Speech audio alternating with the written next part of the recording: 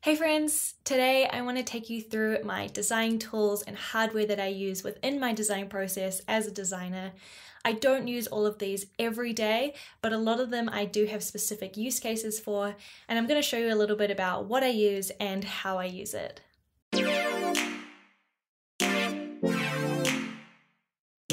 I'm going to start with hardware first, and then I'll move on to some of the software I use, ending with a few extra tools and little widgets that I recommend that really help me speed up my workflow.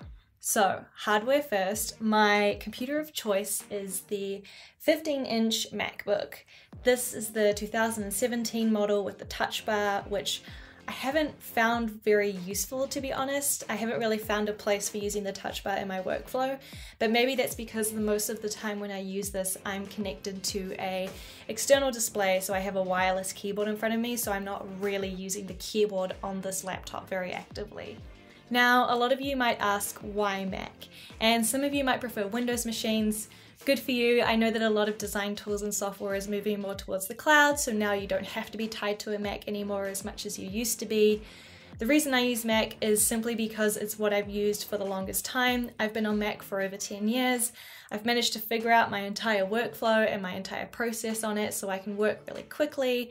It does everything I need it to do. I like the specs, so honestly, I use it because I like it and it fits best for my workflow.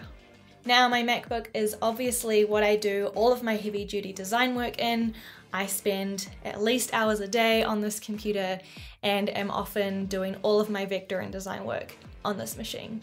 The next tool I use sometimes in my design process is my iPad Pro and Apple Pencil.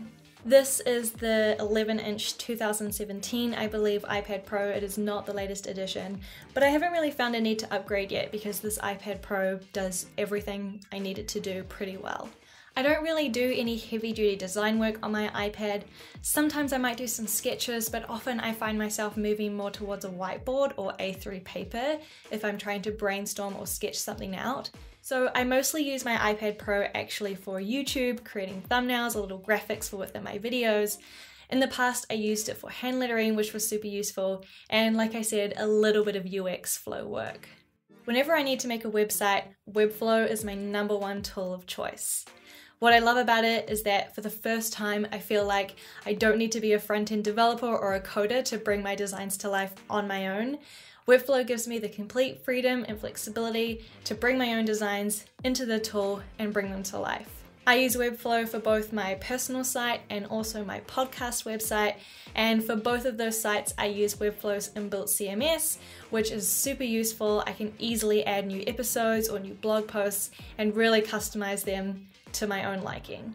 And my #1 design tool of choice is Figma. I switched to Figma in early 2018, and honestly, I probably spend the majority of my day when I'm at my computer in Figma. Figma is extremely performant. I can zoom in and out, scroll around my canvas, and it handles it perfectly. The other cool thing about Figma is that it's based in the cloud, it's a collaborative tool, so whether you're on Mac or Windows, it's free for you to use, and you can also use it with your colleagues and be in the same design file at the same time, which for me has just completely changed how I work with my colleagues.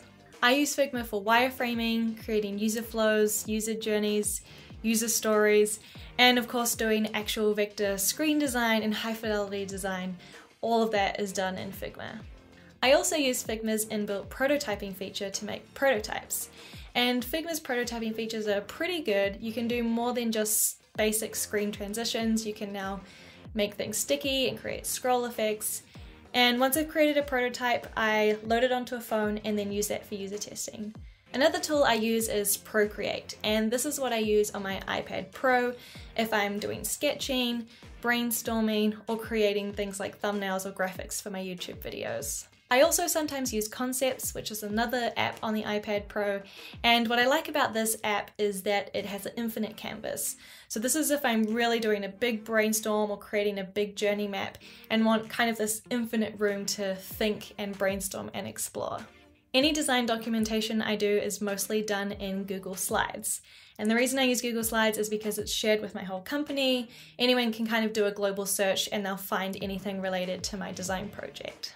A few different presentations I create in Google Slides are design documents, research synthesis, design handoff documents, so anything kind of relating to documentation about the project that I'm working on. Alright, and throwing in an analog tool, because of course not everything is done using digital technology.